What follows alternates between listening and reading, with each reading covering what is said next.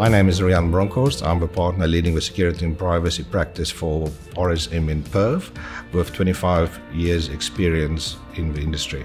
Government regulatory requirements require penetration testing for compliance purposes and to manage their risk and exposure to vulnerabilities. We've noted that a lot of government agencies does not comply to these requirements, and penetration testing can help them to mature their posture relating to cybersecurity risks.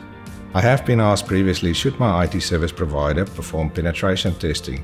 I would highly recommend against this due to the fact that the IT service provider would not be objective, there would be conflicts of interest, and they may not have the relevant skills and experience. With RSM, we've got the relevant skills, experience, we've got the tools, we've got the techniques, and we've got experience across various industries like the government to perform penetration testing using relevant, up-to-date technology. There's a perception that penetration testing is too costly to perform. However, I would challenge that perception due to the fact that we normally work with our clients through their penetration testing program, and we perform that on a cyclical basis based on the biggest risk areas within their organization. And we rotate that throughout a period, either throughout a year, 2 years, or 3 years over a cycle, and then we basically focus on the key risk areas to help them to mitigate their cybersecurity risks.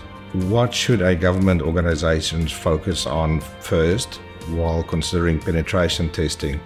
Well, you need to look at your risk profile, you need to understand your environment, and you need to focus on the key risk areas within your environment to perform penetration testing on a targeted basis.